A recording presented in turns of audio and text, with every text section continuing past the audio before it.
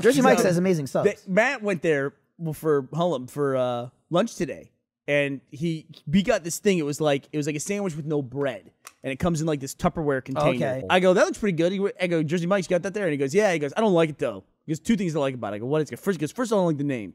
It's called a sub in a tub. And I go, yeah, that's pretty weird. I go, what's the other thing you don't like about it? I thought he was gonna say like it's like too much lettuce or something like that because I was looking at it. He goes, they just give it to you.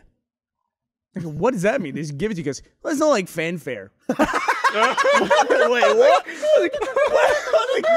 What are you talking about? It's like, yeah, they just make it. They're like, here you go. Matt, hold on, please calm down. What is this? We have a sub in a tub.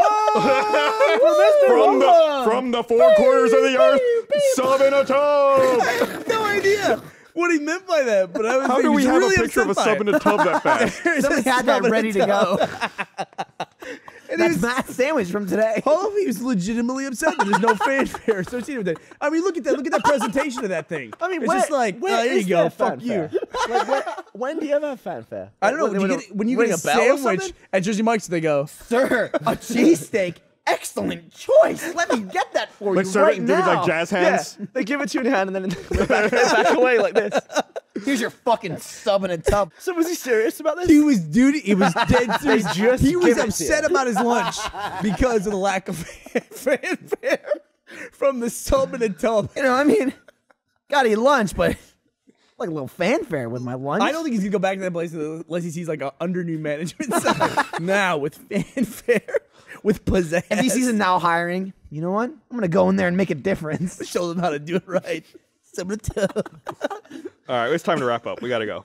Oh, I gotta beat him into the restaurant next time he goes there. Go to that place and just go, look, when the next guy comes in, I'll tip you $5. Make a big fucking deal. Call your friends. Sing a song. Dude, hey, Pete, this guy's got a sub in a cup.